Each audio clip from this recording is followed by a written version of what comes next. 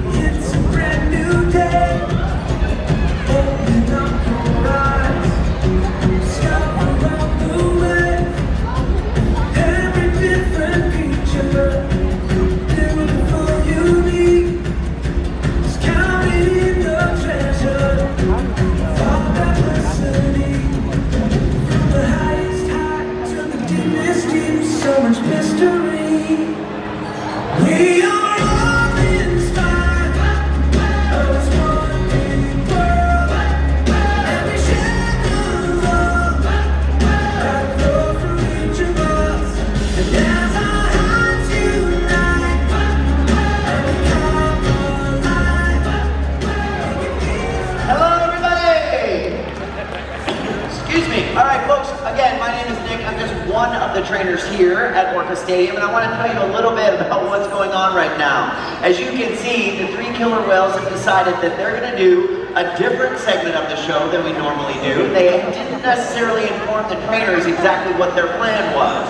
So actually, this is a great opportunity for me to explain a little bit more in detail about our training techniques here at SeaWorld. Now, of course, I talk about healthcare behaviors and different types of reward or reinforcement that we use with the animals. But what happens when the animals don't do exactly what we're asking them to do? We simply ignore it. That is the foundation of all of our training. It takes relationship with the animals, and it takes techniques called positive reinforcement, something called operant conditioning.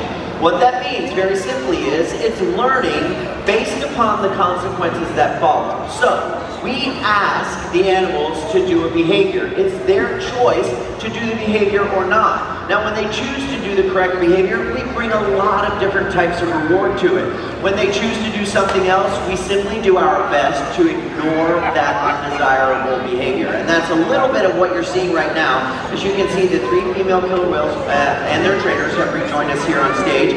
That tap of the target pole that you just saw Cheryl tap the surface of the water, that is a request asking the animals to come over to where we are. As you can see, all three of the whales responded to that tap. What we're looking for is Nalani here to move into the center. Once that happens, that shows us that they look like they are willing to go on.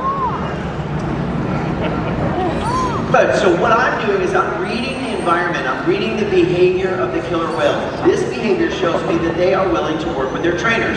So I think we're going to do a behavior or two, kind of request a couple of different things for the animals, allowing them to succeed so that we can bring reinforcement to that.